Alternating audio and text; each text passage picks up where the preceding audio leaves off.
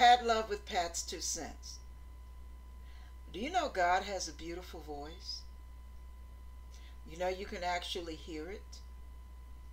When I first got saved, I wasn't sure I would ever hear the voice of God. I would hear people say, God spoke to me and said this, that, or the other. And I thought, wow, they must be giants in the Lord because, God wouldn't say anything to me. You know how we think. Well, let me tell you, there are I would say maybe 3 to 5 reasons God will speak to you. One, he will speak to you to give you a heads up that he's getting ready to do something and he wants you to prepare. Number 2, God is telling you that something is going to happen in spite of your efforts to prepare you to deal with the outcome. Number 3, I'm telling you, this is crazy. God will warn you in some of the craziest ways. Number 4, God will rebuke you, give you a word of correction, straighten your act up.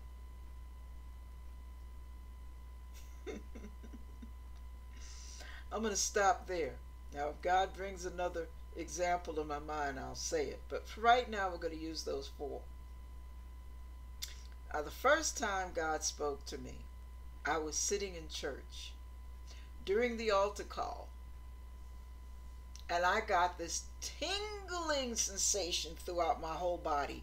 If you were to put a sound to it, it would sound like those real high-pitched tones of wind chimes. Just really just beautiful, angelic, heavenly, the whole 9 yards. And that's the feeling I got. That didn't sound like it. That's just the way it felt. And that's the only way I could describe the feeling. And it was from head to toe. I felt it inside and out. Then I heard God say, get ready to know your calling. All right. Number 2, another time I heard God's voice. I'm saying this because I was the biggest nobody in my church, and God still spoke to me. I want you to know you can hear God's voice too. Another time God spoke to me, I was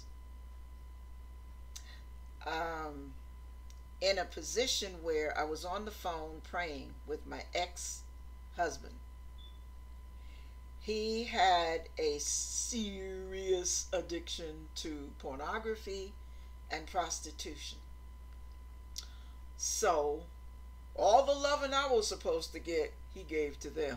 I had to, abstain from my own protection after a while. But in this particular time, we were trying to fight this thing together. So he called me and told me he was being tempted. And I prayed for him. This is where God was preparing me for an outcome.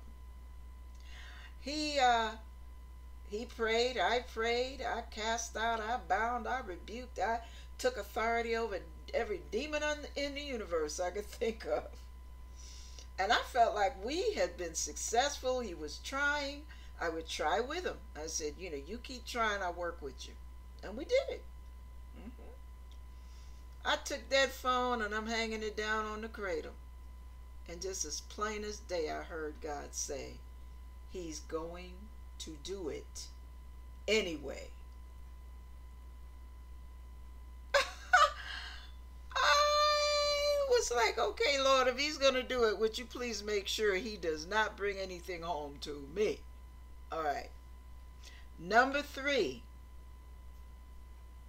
I'm walking down the street in the middle of the night, about 9 o'clock at night, got off the bus. Some guys over to the right, something to my left I don't know is there. It's nighttime. I'm not seeing anything but what looks normal. And God says 3 times, cross over to the other side. By the time I got through talking nonsense on the 3rd time, it went from a stern to a yell.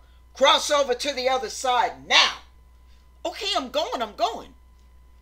What he made me avoid was a dog standing there marking his turf, watching over it with vehement force. And I would have been mincemeat, had I not obeyed God at that last moment. It would have been 1 second too late if I had taken one more step. I didn't even see him there. He blended into the darkness. He was quiet. He was wily. He had the look of murder on his eyes, and his tail was sticking straight out like an arrow. I was like, whoa, what did I just avoid? And number 4.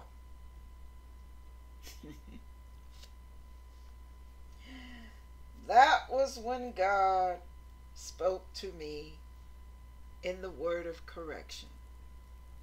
Yes, he did. And that was when he told me during a fast that the church was on at a Wednesday night service, you are jealous of her.